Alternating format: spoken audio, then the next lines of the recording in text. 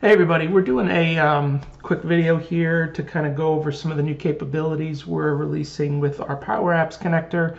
So essentially we've always read in the rules from the InfoPath form into our uniform model, and up until now we were not reflecting those in Power Apps for a lot of reasons. There's no declarative rules engine in the destination.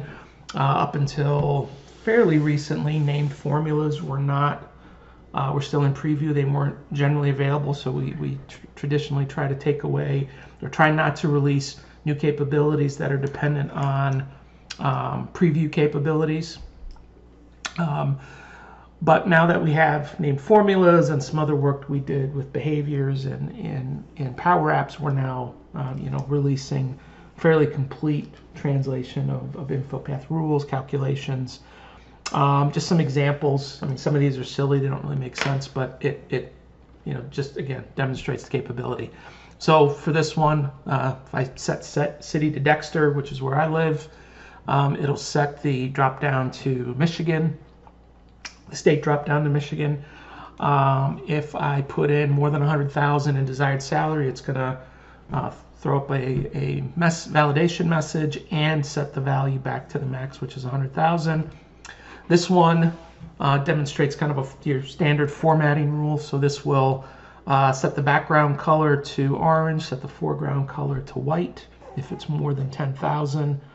And then we've got a calculated field here that's going to take the salary plus the bonus. And then just to make it more interesting, just so that we can do like a compound formulas.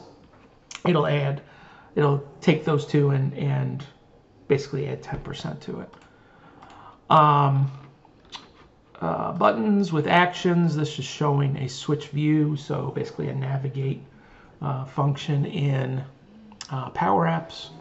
And then if I go over to the second view, this one, actually it's on this.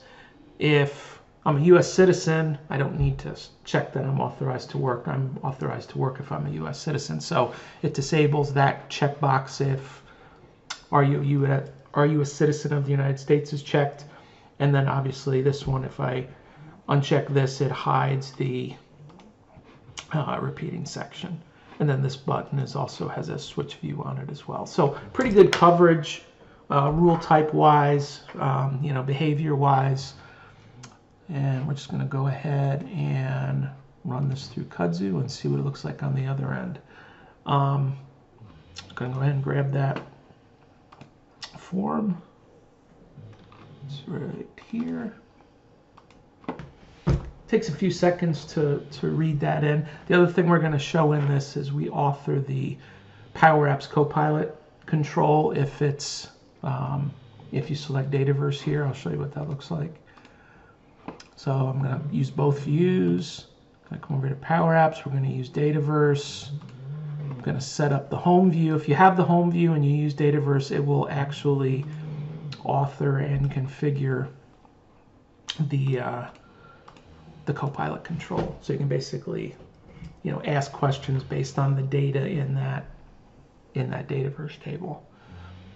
So create the package. It's downloading it to my machine here. I'm just going to override that. Open up the maker. Takes a few seconds here to load. And we'll go ahead and open that file we just downloaded. This also takes a few seconds to load. And what you'll see is you'll see three screens. You'll see the home view screen.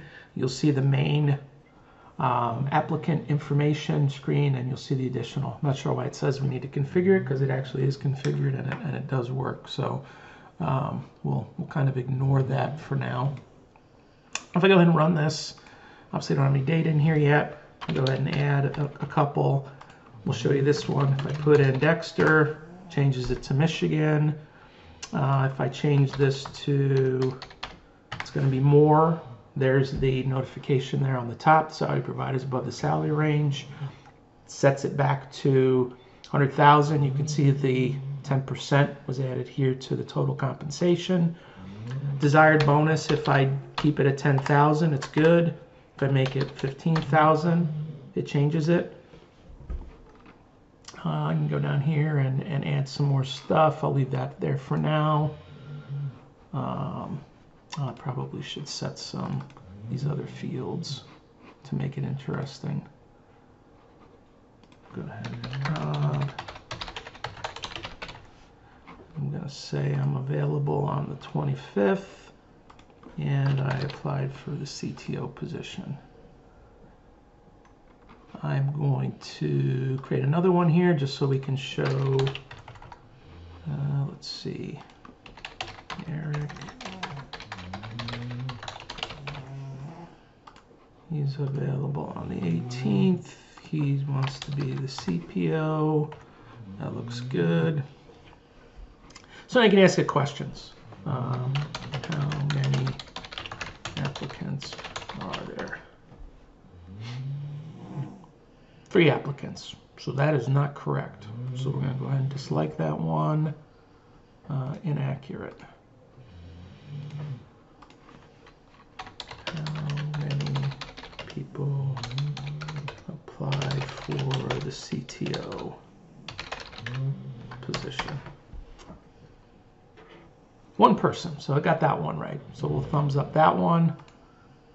So you can see it's working. It gets better. It gets better as you ask more questions. It gets better as you add more data. And you can just see, like I said, the rules, do work. And how we implemented those, if I come up here to the app, can go into the formulas, and you can see these are different expressions we're creating, right? So here's the calculation on that one field. Here's the formula for whether or not the background color gets changed on the desired bonus. Here's the foreground color gets changed. Whether or not I should disable the U.S. citizen or the U.S. citizen checkbox, and then this one show hide the references. So it's just basically going through here. And if I go to these different fields, like for city, for example, it's saying, okay, this is a behavior. I want to act on this when the value's changed. And you can see what it's doing. It's basically evaluating that condition. It's setting a context and then resetting that field to change the value. Same here on these. You can see it's doing multiple things. It's doing the notification. It's changing the value, and then it's resetting it. So similar. And then you can see the text here is that expression that was created in the named formula. And then if you go down here to the button, you can see that that's on select is just it's navigating to that other view. So we've taken InfoPath form with a pretty good representation of the different types of rules and calculations you can do in InfoPath, translated them into uniform, and then added a translation layer inside of our Power Apps writer to take those and translate them into named formulas and Power FX script inside of actions, or on the most basic sense, behaviors as they're referenced in the Power Apps model. Hope you enjoyed that. This is again coming out in a new release that's actually going into our production environment this weekend. Will be available to our existing customers. It'll also be in our sandbox environment for any customers that want to try it out or partners that want to try it out. Check out the rest of our videos and our website. Please reach out if you have any questions. There's links on our InfoPath replacement page to schedule a call with someone on the team to talk through your InfoPath replacement efforts. Thank you.